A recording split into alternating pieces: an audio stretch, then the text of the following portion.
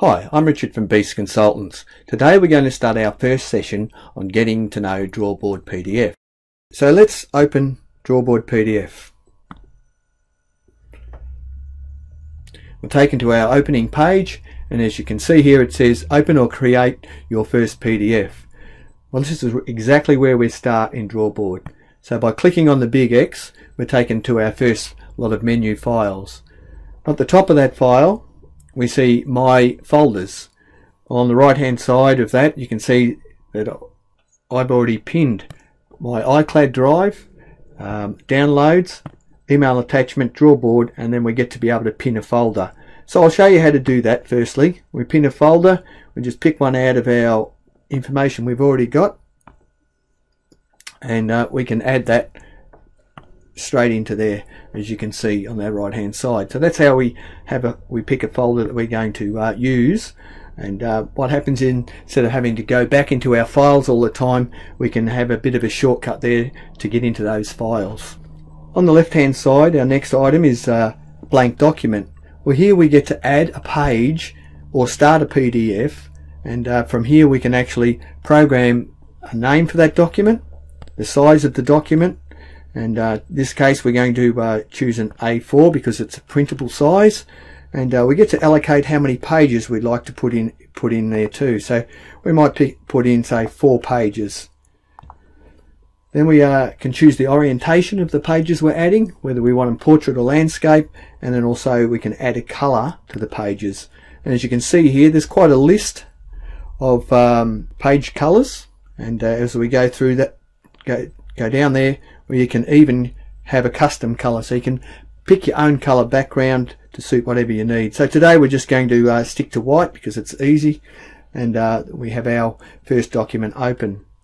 Well, as you can see, we've lost the names on the left hand side, but as you use these, you'll get familiar with what they are. So the first one's our tab, which gives us control over this document. From here we can add other documents and other files that we may need access to join to this particular file that we've already created. On the top here we have our view and layout tab. We'll have a look at that first. As you can see, there's a list of different controls that we now have for the document that we have opened. Remember, I made 4 pages. So we can actually add to this document from here as well. Now, as you can see, it says continuous mode. What that means is we can actually then go through the pages. So what I'll do first off here is I'll number these pages. As we go down, we can add a number to the pages so that we know where we are.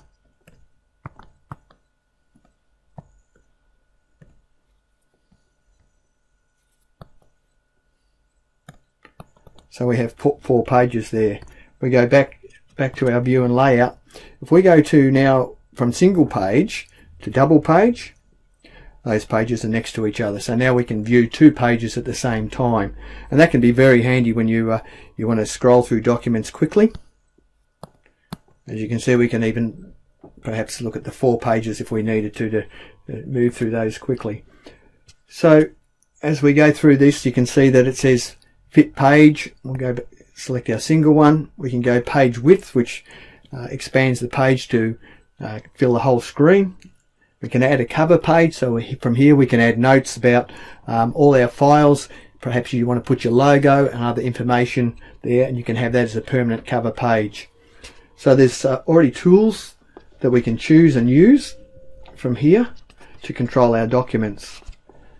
Our next tab on the left hand side is view all, shows us all the pages that are here.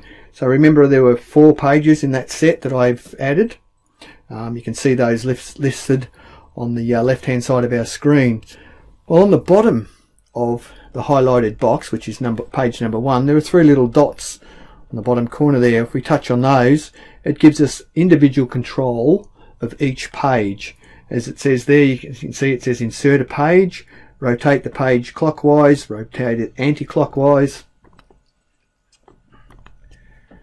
clear the annotations. That means it can clear the notes. So perhaps if you've written a lot of notes on a page but you don't want to keep them, instead of having to rub all those out individually, you can clear all the notes that you've made very quickly just by tapping on that.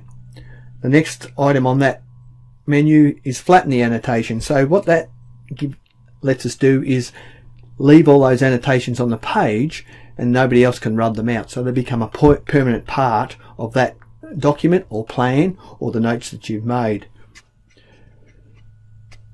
The other thing that happens very quickly here is we can move from one document to the other with just a touch of our finger or touch of our pen. I'm using a nice pen that comes along with the Surface Pro, clips to the side of it. It gives us good access and use of the pen. We might also note here, we'll go back to insert a page, and we can insert the page after or before. We can do it in portrait that we've been using, or we can, just to show you how it works, we'll go to add a landscape one, and we can choose what color we'd like again, and we'll just choose the white and tick yes. And just to show you where that's added, you notice on the left hand side here that there's now a landscape page, and we can easily just have a look at that. There it is on our set of plans. So this one here is the one that we've just added. So that's really great if you've got a whole set of notes and you want to add something. You can just put a page in there, write your notes out,